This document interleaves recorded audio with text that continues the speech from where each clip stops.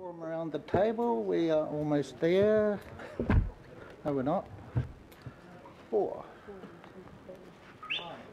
Okay, we need 2 more. Here. Okay. Seen it. Right, we'll take it. Yep, we've got it. Almost there in the seats. Welcome, Richard, Roger and Carl. Thank you. Thank you, Chair. I'll just make some brief introductory comments and then pass over to Roger. You could say that these times are interesting times for Panuku as an overall summary. Good progress is being made with Manukau, Hobsonville and a number of other developments, including Panmure, where we're working with the Tamaki Regeneration Company. Opportunities are appearing in the Manukau transform location, which can be expanded on. Clearly the LTP will affect Panuku and its outcomes that it can achieve next year. Inevitably, the America's Cup has absorbed for the last 4 or 5 months a number of Panuku resources. Overall, Panuku is in good heart and looking forward to the next 12 months. So with that, I'll pass over to Roger. Richard. Roger. Good afternoon.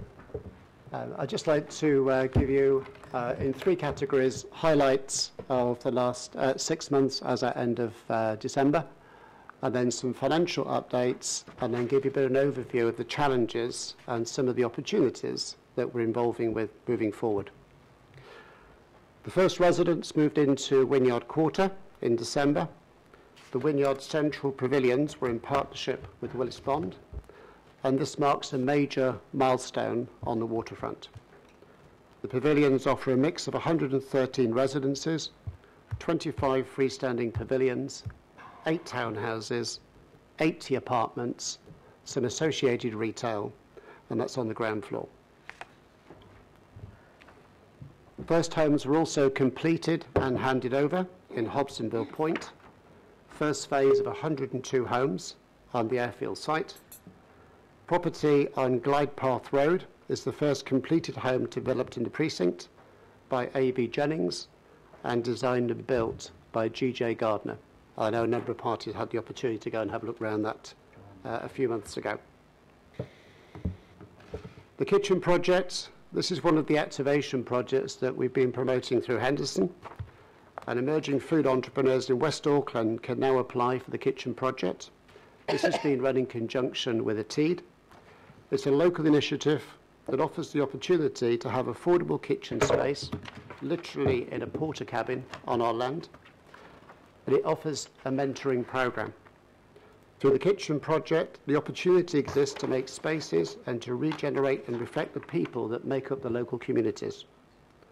The program will be piloted in Henderson and based out of our own dedicated space on Henderson Valley Road.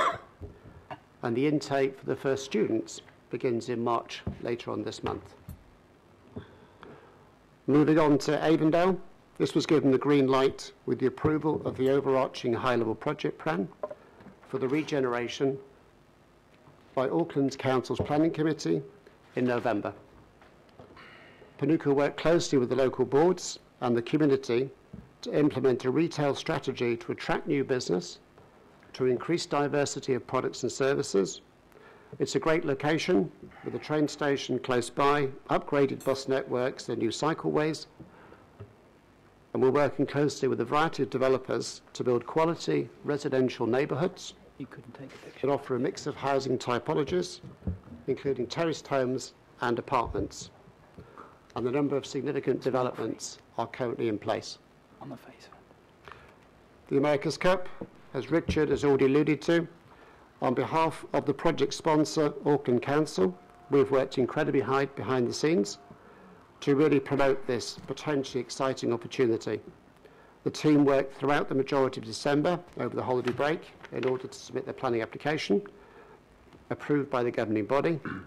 In the meantime, we continue to facilitate a wide variety of technical, design, and financial support to enable key decision makers to make a decision and progress to the next stage. We've adhered to all the required milestones to date, and we will continue to work and break all records to make this project a success. Auckland into the future. Wouldn't mind one of those. It'll be available at the end of March. The solar powered info bike has been seen by many and showing materials on the city centre and the waterfront. It's a jointly funded project by Auckland Council, ATEED and Panuku. The initial pilot has been out and about across all the events from the anniversary weekend and continues to the end of March. Moving on, Queen's Wharf Dolphin Programme has been approved by the governing body.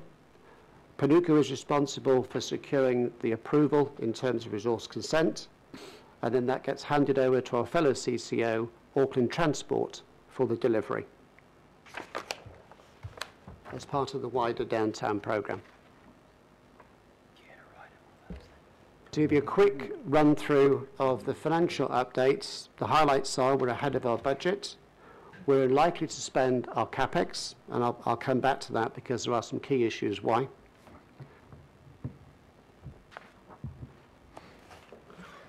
Overall, a good surplus position. However, the revenue is down by 0.6 million to date, linked to reduced staff cost recharges for acquisition and disposal costs and delays in capital programmes. The Auckland Council funding is also 6.2 million behind budget due to the associated delays of the capital projects not being affected immediately. There's a fair weather value increase in investment property, which amounts to 5.2 million as at December half year. On the managed portfolio, the portfolio is performing strongly with income of 3 million higher than budget. This is due to the back rent from Half Moon Bay Marina, which accounts for 1.3 million. New properties being added to the portfolio, accounting for 0.7 million, and better expenditure recoveries amounting to 0.5 million from wash-ups. On the capital expenditure is get the right slide for you. Apologies. On capital expenditure is 8.8 million behind budget for Panuku assets. The main projects are one, the Sky Path landing works, which is 1 million behind phase budget, and this has been due to delays after the primary contractor pulled out, and obviously our programme sits behind the Auckland Transport programme, so hence the delay. The second item is the Wynyard Central Park, which is 1 million behind budget. And again, we're running in parallel with the Auckland Transport programme. The third item is public space renewals, which are 1 million behind budget to date. Fourth item is contaminated costs. We've allocated 1.4 million of costs, and so far we've paid out 1 million as at the end of March. Fifth item is the Voss shed, when we're 0.3 million behind. And again, that project is scheduled to kick off later on this year, so that money will be recovered back. And some good news is that the Madden and Pakenham Street upgrade, which is a multi-year infrastructure programme, has reached practical completion with savings of 2.6 million. So therefore, off the 8.8, that is a benefit. The forecast underspend increases in total to approximately 20 million. As some of our larger projects, which are still in the pre-consenting phase, are expected to be delayed or delivered by others, i.e. other members of the council family. For example, we refer to the Dolphin programme. Queen's Wharf Dolphin, there's a $2.6 million variance on expenditure this year. And the reason for that is obviously we haven't had the opportunity yet to start that project. It's running behind with the resource consent, and it's part of the AT Downtown programme, so that budget will actually shift. The West Haven Promenade Stage 2 accounts for 3.8 million of expected savings in the year. And the West Haven Marina Village, which we anticipated spending 4 million, hasn't commenced yet. And this is because we had a commitment to achieve 50% pre-lets before we expended further capital costs on that. We are currently running at just shy of 50% at the moment. So we're confident that will pick up in the next quarter. And number 4, the West Haven Palmoring programme is 1.7 million cost deferred into 2018. And this was due primarily to the extended consultation that we did with Mana Whenua.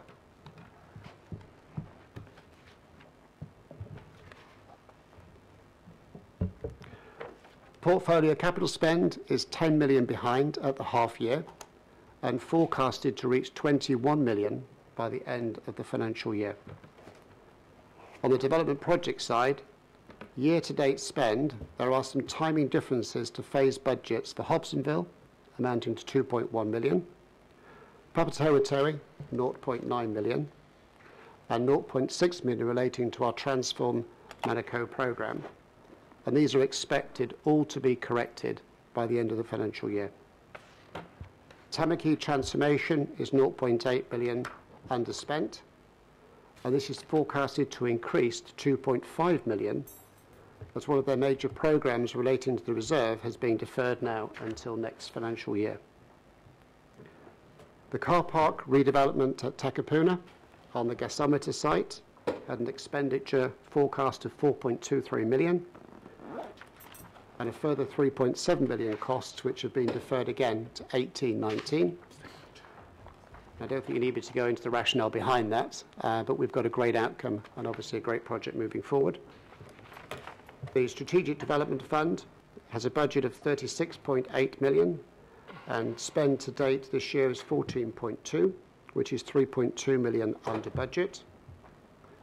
But there are a number of properties that are targeted for purchase before the end of this financial year, including 22 Elm Street, circa 4 million, and Northcote purchases, circa 7.5.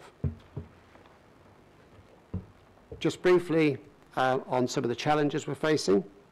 Obviously, Richard alluded to the issue of resources. It continues to be a challenge for us as we move forward.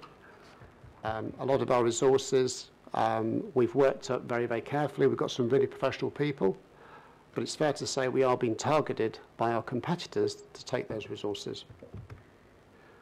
Looking forward, we're working with the Mayor's Office and Auckland Council CFO to secure the reinvestment from sale proceeds for our unlock programmes over an agreed-based target, moving forward for the period 2018-2028. This funding will enable a credible amount of work to be undertaken across our unlock locations. These include Northcote, Henderson, Old Papatoetoe, Takapuna, Panmure, and the city centre.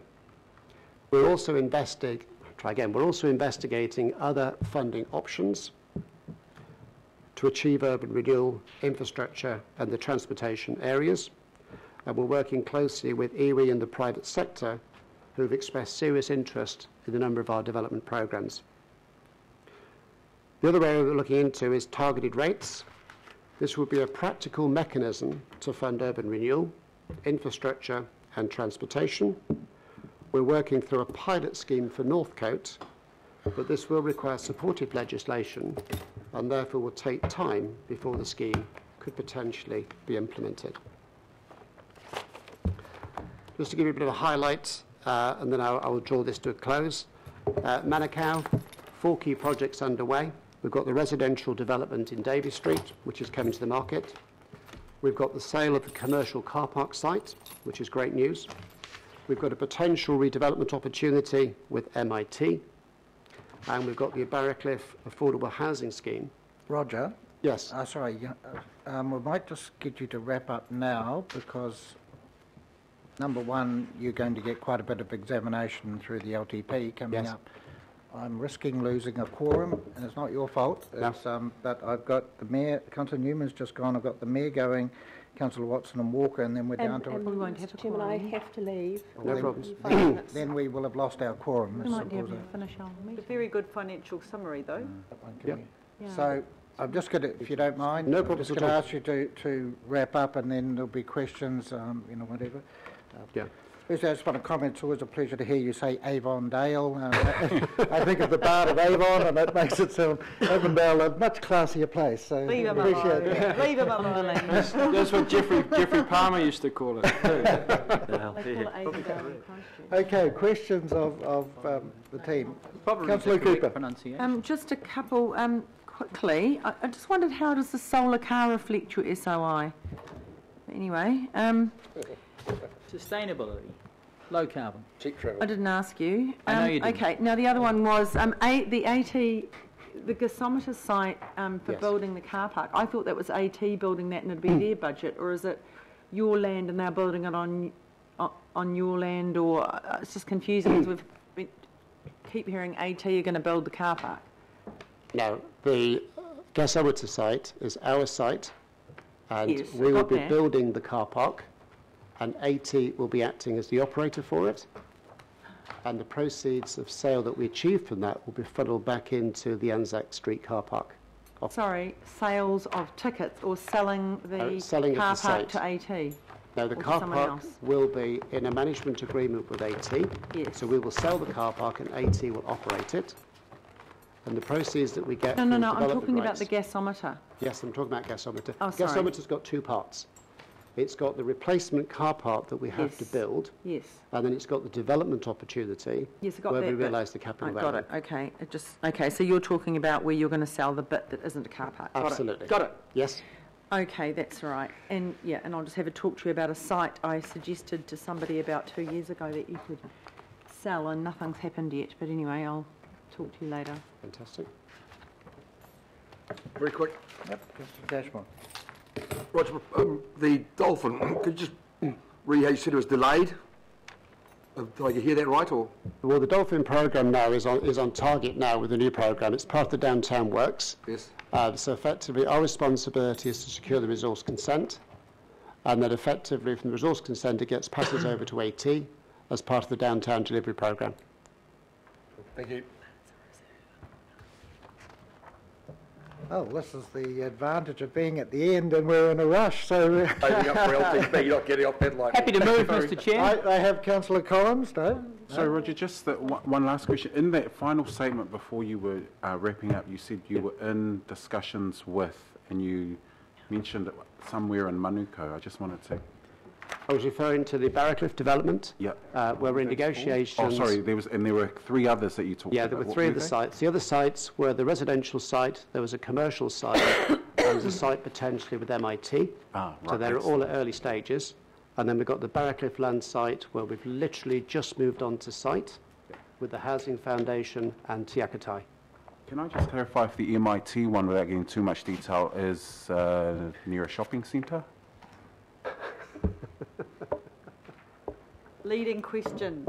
Possibly that could be offline because they're commercially sensitive, but maybe. Good luck. Thank you very much. There's no resolution because we're wrapping up at the end of the resolution, but thank you, Richard, thank you, Roger, thank you, Carl. Thank you. Good financial summary. Right, we have John and Hinarangi, please. Please come forward.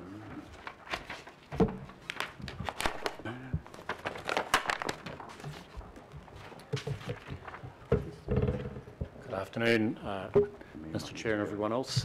Hinarangi has been replaced by my chair, Keith Taylor, who was okay. in Auckland for the day. So if I might just make a few introductory comments, and then John will give you all the detail. ACIL is a very small organisation that looks after two very big commercial investments for the council, the Ports of Auckland and the shares in Auckland Airport.